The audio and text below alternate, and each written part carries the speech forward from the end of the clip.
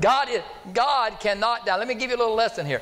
God, one of the reasons, when Jesus, the Bible said, who was, Colossians 2:9, Colossians 2:10, for in him Christ Jesus dwelleth the fullness of the Godhead bodily, and you are complete in him.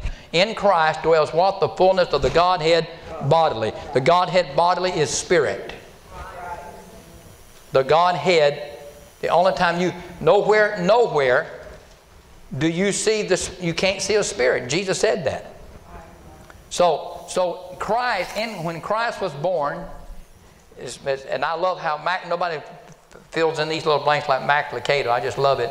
You know, here's the created one, the Creator being created in a womb.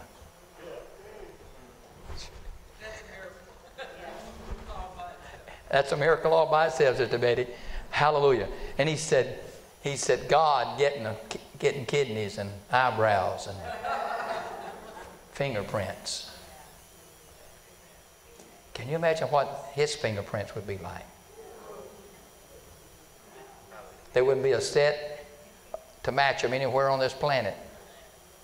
There's another lesson that could go with that. But think about this. Christ was God in the flesh all of his life from the moment of conception. And on the cross, what happened to cause Jesus to make this statement? My God, why are you forsaking me? Why is Jesus saying that? Because for the very first time in his human existence, that Spirit of God in him starts withdrawing. Because God can't die. You can't kill God on the cross. You can't kill him anywhere. God can't die. But that's why he wanted a body that could die. A perfect body. A perfect sacrifice. A perfect lamb. With perfect incorruptible blood. That's right. Amen.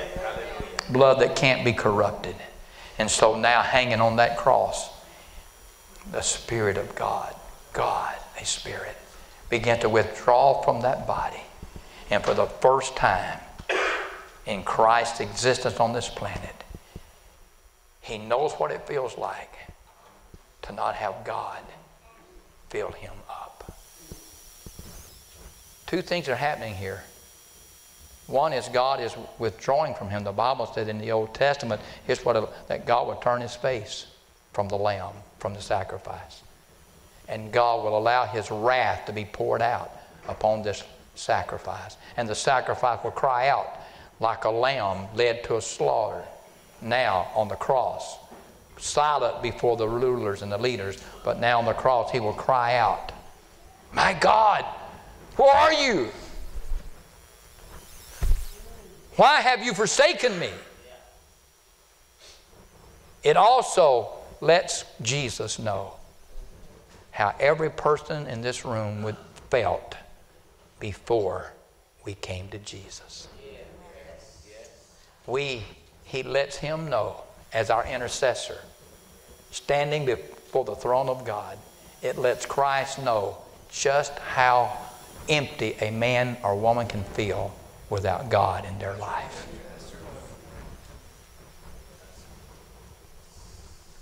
That's why he longs for every one of us to be saved and to reach somebody. Hallelujah. Because he is crying out himself.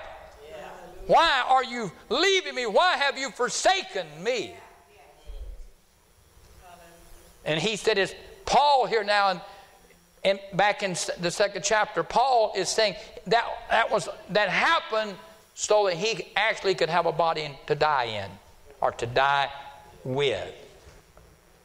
For the suffering of death, crowned with glory and honor, that he, this is incredible, read this in verse 9, that he, that is Jesus, by the grace of God, should taste death for every man.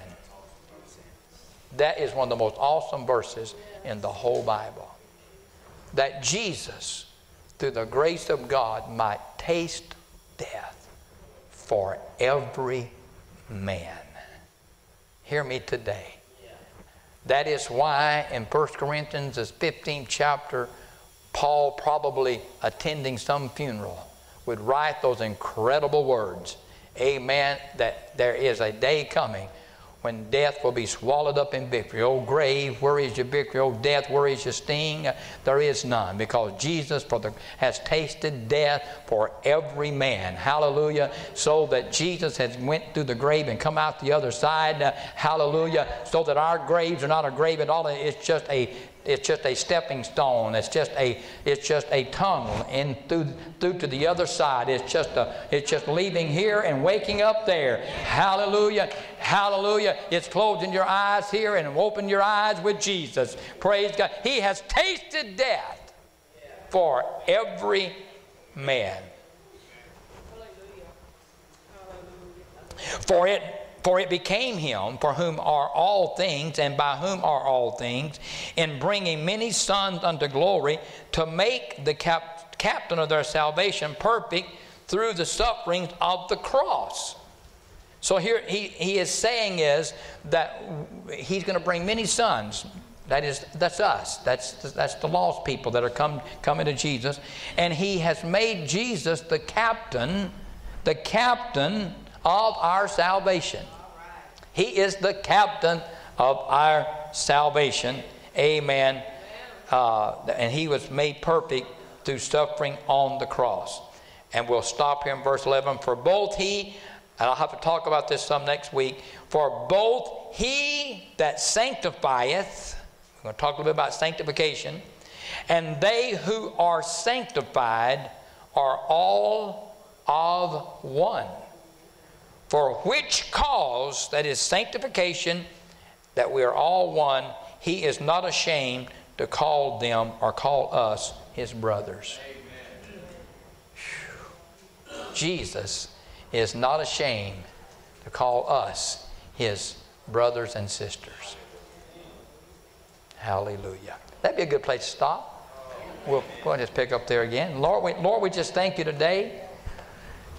Thank you for the book of Hebrews, and thank you for allowing us to just walk through these verses today and glean knowledge of your word that will make us stronger in our faith, give us greater hope in what you did for us at the cross. Hallelujah. And greater understanding that neither is there salvation in any other name, for there is no other name given under heaven among men whereby we must be saved, except the name of Jesus.